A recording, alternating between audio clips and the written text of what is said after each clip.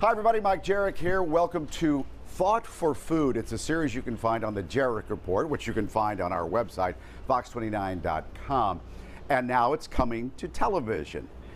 It's a series that gives me a chance to sit down with the movers and shakers of the very vibrant restaurant scene here in the Delaware Valley. My first stop, well, it's a chat with the owner of a new restaurant at 20th and Spruce. It's called Charlie Dove.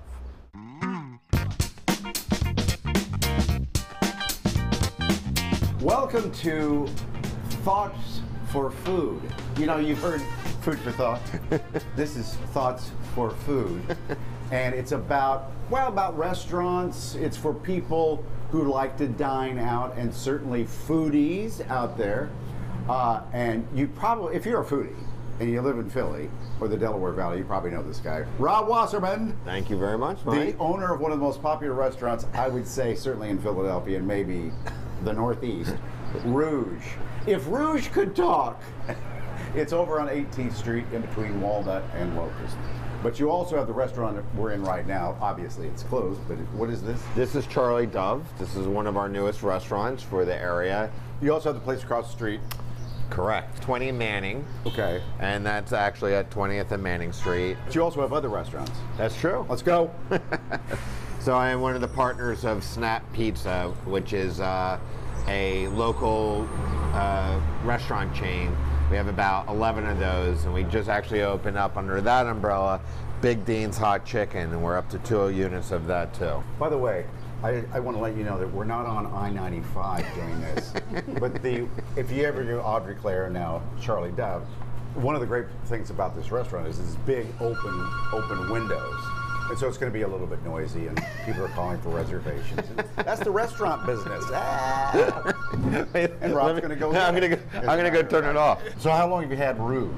So Rouge has been around since 1998. Neil Stein, the original owner and one of the founders of the current restaurant scene in Philadelphia, started that 1998, and we took it over about 2004. I married his daughter, Maggie. And the rest is history. Is this how you got into the restaurant business? You married somebody's daughter? Oh yeah, I got suckered into this. This was definitely not the industry I was looking to get into. Listen, I love food, don't get me wrong, but honestly, I didn't know anything about the business, but I started reading books, Restaurants for Dummies. I mean, like, it was the funniest thing. I had no clue about anything about the restaurant industry, but I understood business, and I felt if I could get in the back end and understand how to it was like cardiac arrest for Rouge at that time. I had to cut away the fat and then trying to sustain what Neil had created, which was this pearl or gem of a restaurant. I think a lot of people think they would like to own a restaurant. I've thought about it because we have this image and fantasy of, well, you'll sit at the bar and talk to the clients and the customers and drink a cocktail, and it's just fun. Is it fun? Listen, it has its moment like any other business. I think the grass is never greener on the other side, and a lot of people that, like you just said, would like to jump into the business or be a partner in the business, they don't realize it is a business. So it's not, you can't just be sitting there. You can't just be like schmoozing, which is part of it with the customers. But the nominal, as you see, we're here in the middle of the day. This restaurant doesn't open until 5 o'clock, but it's like buzzing. It's nonstop. Yeah, it's nonstop. So there's a business side of that you really have to have control over. And a lot of these creative people, the chefs, that romanticize, I'm going to be next Bobby Flay, I'm going to be the next. Well, they get into the industry, and it's not like that at all. I mean, it's very few and far between that make it to that level of success. And I always say, you know, those are the geniuses of our industry. They're not only just creative, they have a savviness and a business side of them that allow them to succeed where most people don't. What's one thing that you were not only shocked? Understanding food costs, which is really, if you can imagine understanding what it costs to plate a burger on, and sell it. It's not there's so many ingredients that are involved, obviously. There's the service, there's the rent, there's everything else that's put into it that you have to make sure that you're covering your costs, or you're in a business to lose money. What is What's a reason that somebody wouldn't go back to a restaurant? What is your fear when a customer comes in? I think it's interesting. You know, there's three components to in my mind as to what a restaurant is. It's the atmosphere, it's the customer service, yeah, and it's the food. Okay, so those are the three prongs that I rely upon. And if the food is just mediocre, but you have the most amazing server that just makes your day relaxed and enjoyable, and the vibe is okay, the energy is good, 99% of the time you're going to come back. Yeah. Okay, so, but if the food is good, but you have a horrendous server that just forgets your drinks, you off, pisses you off, or whatever not, 99% of the time, you're not coming back. There's not many businesses, and I say this as a salesperson, that we have to be on from the beginning to the end of the service. Meaning, like, when that person walks through the door and is seated by that host or greeted by the host, to the moment that person leaves the door and is like said, you know, given the regards or that they say goodbye to, like, there's not many companies or businesses that you have to be on for an hour and a half. Yeah. I always say there's some pixie dust that you have to sprinkle on. Even if everything's right, you still have to throw that little pixie dust on to make sure it's the finisher that this people enjoy. Sounds exhausting. I'm never going to go into the restaurant business. It's 24 hours a day, it sounds like. It is a 24-hour day. All right.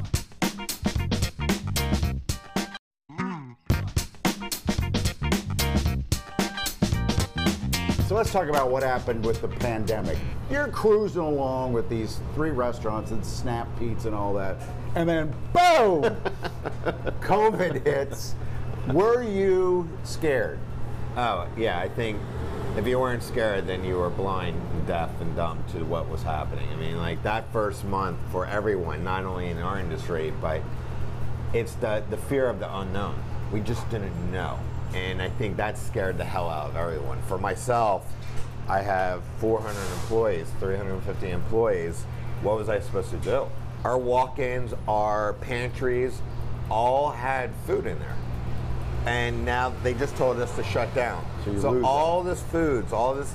So we literally, I took my main team together, my chefs and everybody, and said, let's create like care packages for our staff, because we didn't know when anybody was going to be back. It was going to be a loss anyway on food. And it was literally like boxing up and saying goodbye to these people, not knowing when the hell we were going to see them. Yeah. One thing that saved you, and maybe I'm wrong, is your creativity or your team's creativity. You took the restaurant and shoved it into the street, as a lot of people did. But you went above and beyond with the ski lodge. When it was cold in Philadelphia, you had a big white tent and a ski lodge inside with fire pits. It was incredible. And honestly, the people were there. And that, leading back to your question, the people wanted to be out. They wanted to be safe and feel safe. And so we created that experience that allowed people to come out. Instagrammable, obviously, which is the new social media craze, which everyone wants to do.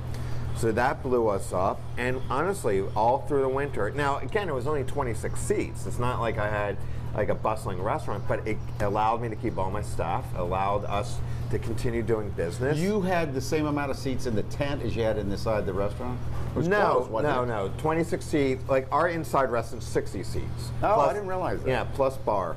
And so we had limited seating, but it allowed us at least to thrive and have people out and being busy. Yeah. Where others had to shut down for whatever reason. Like, so then, in the spring, when it warmed up a little bit, you turned the ski lodge into a garden.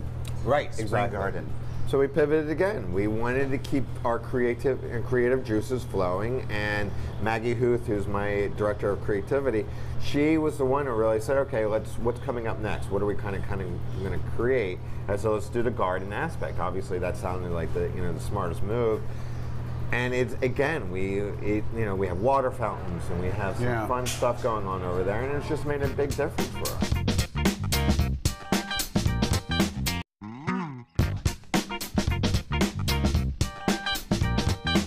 Was it weirdest thing you ever saw at Rouge? So I'm gonna bring up a couple different fun experiences that I've had at our restaurant. It had to be a couple years ago where we get a phone call, and the hostess picks it up. Hi, this is Harrison Ford. Harrison Ford? Yes, Harrison Ford. I would like to come in tonight and have a dinner at Rouge. Well, the hostess thought this was a prank. Obviously, reached out to me and says, I'm not sure this is true or not, but Harrison Ford called and wants a reservation. I said, how many people? One person. Just him. Just him. And I was like, well, this sounds really weird. I'm not going to be there, but if it's truly Harrison Ford, call me and I'll come in. Sure enough, it's Harrison Ford. By himself. By himself, walks into the restaurant. I am here to eat. My hostess was a gaga, obviously, and not knowing how to handle it, sits the person down, sits Harrison down, and the buzz starts happening in the restaurant. Yeah. Harrison's here, Harrison's here. And then you start seeing outside of Rouge, which is this really cool area, like your outdoor area. On the peripherals, crowds were starting to form. God. And they were being nice enough not to come in, but it was starting to get crowded. So I go up there. I normally never bother anybody that comes into Rouge, but I felt it was prudent to let them know what was happening. So I go up to him and say, hi, Mr. Ford, I'm Rob Wasserman, I'm the owner here. I just want to make you aware that there is a little bit of crowds forming on the sides, but listen, I have a back entrance that when take your time, relax, enjoy, no one will bother you. Once you're ready, you let me know and I'll escort you out through the back. And he's like, really, you have a back entrance? I was like, yes. He was like, fantastic. So he opened his book, he had a book, and he was reading and eating and having a great time. A couple hours go by and he calls for me and I come over to him and I escort him back through the kitchen, which screeches to a halt. Oh yeah. Everybody's wanting the pictures. Holy crap! Everybody's like freaking out. It's Harrison Ford's in our kitchen. I walk him through the back door into the alleyway. I walk him, like I'm chit-chatting, really sweet guy, chit-chatting with him. We take him, I take him through the alleyway and he's on his way. He's like, thank you so much. I'll be back and blah, it was wonderful. So what did I do? As soon as I waved bye to him, I pick up my phone, my cell phone, and I call my wife and I go, you're not gonna believe what happened. And she goes, what happened? And I said, I just saved Indiana Jones from Rouge. From the Temple of Doom. Oh my God. She almost peed herself. It was probably one of the best moments of my experiences there. I remember when he was in town for a few months shooting a film, and a lot of it was filmed over on Walnut. Exactly. It was Gary Oldman. Yeah. There was a few of them that were there, and they would pop in.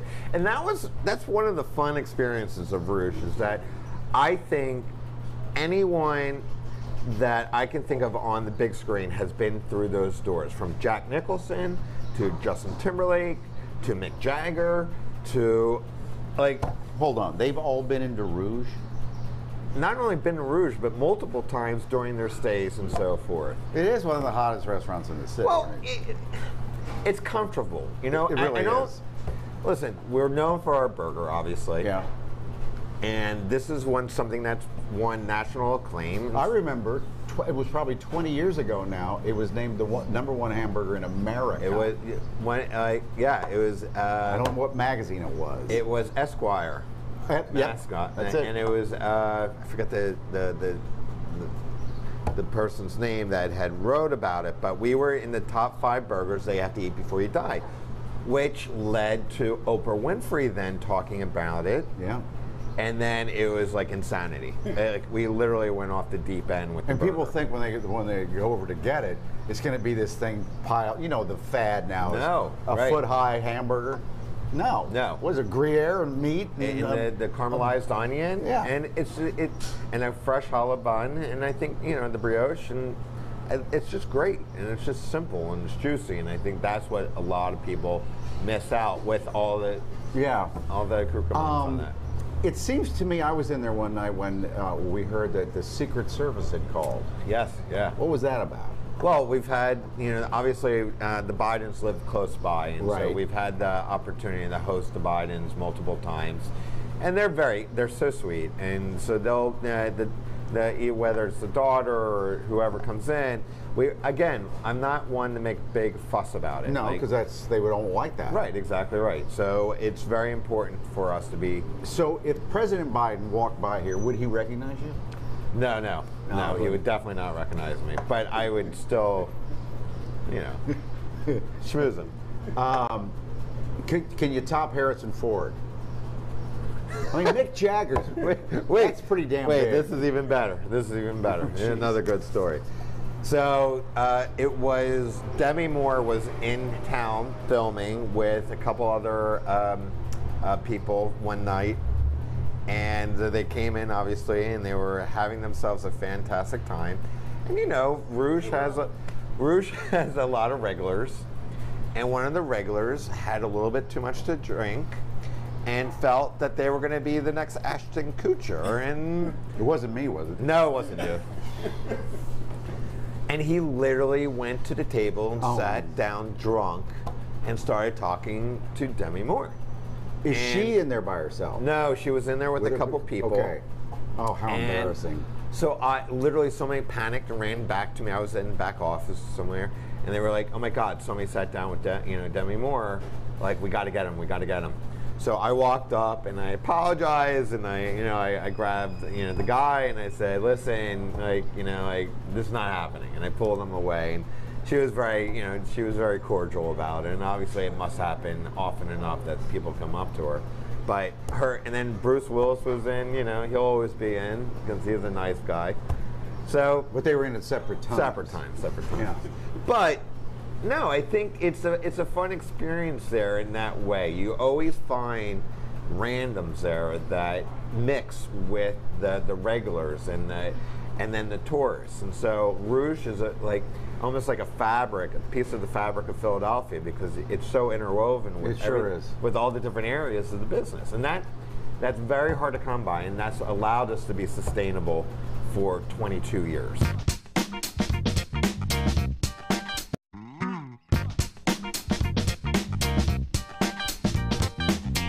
Philadelphia is an incredible city where food is concerned. We really came into our own, in the last 10 years, with the advent of all these younger chefs that came from the Neil Stein, the George Perriers, the Steven Stars, and the Ellen Yins and so forth. And that's what's so incredible. We really have put ourselves on the map of the culinary world. And as you know, Michael Somonov, he has the #1 restaurant in the country. Yeah. That's incredible. Is that Zahav? That's Zahav, correct. Yeah. But that just shows you it's an Israeli restaurant, obviously, and so it shows you the character of our city that's so complex and has so many layers and ethnicities that allows us to succeed. If we were very vanilla and we were just a normal, a simple town, you wouldn't have that complexity. And I think that's what's so much fun about Philadelphia.